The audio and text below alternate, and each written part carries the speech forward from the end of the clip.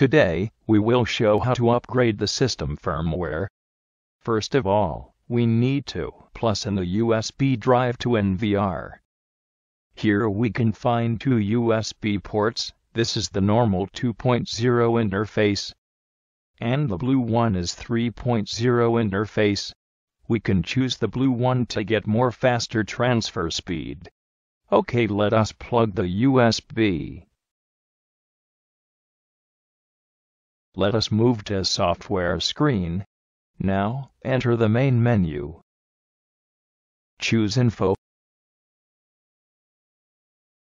and click Version. Okay, here we can see the current software version information.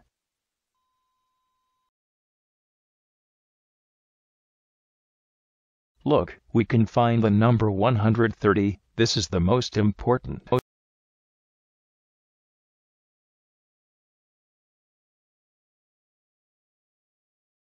Click OK.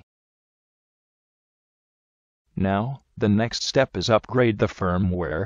Okay, let us back to the menu. Choose Advanced.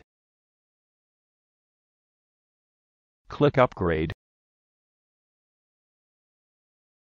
Here we can find the version information. There is also a number 130 here, so it can match the system version. One important thing we should know is not power off in broken network after click Upgrade. Okay, now, click Upgrade. We don't have to do anything during the upgrade process. So far, we have upgraded the firmware successfully. It will reboot.